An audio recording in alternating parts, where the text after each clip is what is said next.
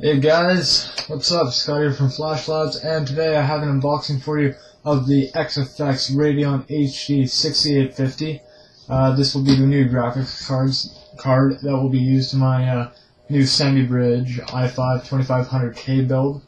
I'm doing this waiting on the new revision V3 Cougar Point chipsets from Intel to be shipped out. They're actually shipped out. I'm just waiting for the companies to fix them and then start shipping their products before I end up buying the rest of the stuff. But this had it had a $30 rebate, so I just thought, hey, whatever, I'll pick it up. So this card has HDMI, dual DVI, and DisplayPort, which I'll be using DisplayPort on my monitor. I'll probably be using DVI at first, I'll need to go out and pick up a new DisplayPort cable, as I don't have one. So right there, as you can see, you have the key features. It is PCIe 2.1, Microsoft DirectX. It has iFinity, which I unfortunately don't have enough monitors to take advantage of. Parallel processing technology, I don't know what that is. Crossfire, and I am thinking about picking up another one of these later down the road and just running these in Crossfire for better performance. Uses AMD's 40nm process technology for making the actual GPU, and it is 3D compatible with the HDMI 1.4 support. And right down here, it looks like they're throwing a sticker saying it's stereoscopic 3D. So I'll just take out my knife here. Sorry, can't even see that. And I will open that up. Going to break the seal there.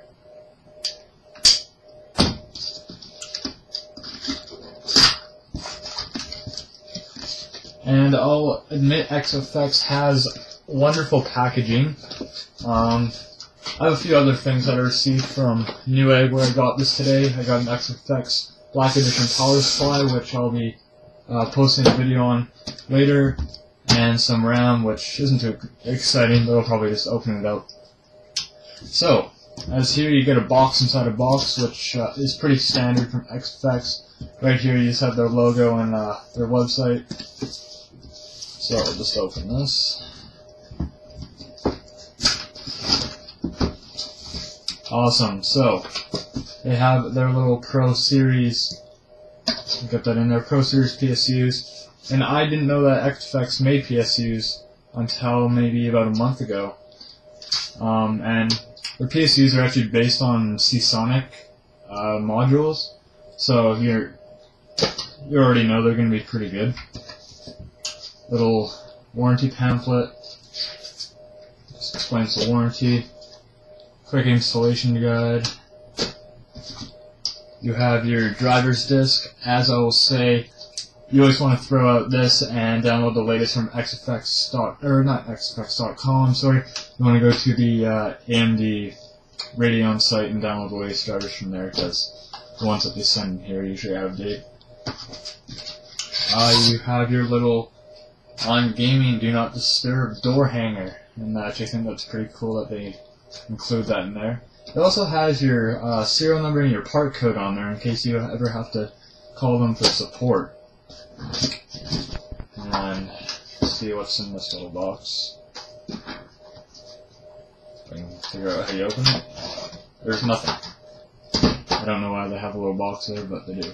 And for the card itself, it comes neatly packaged in a anti-static bag.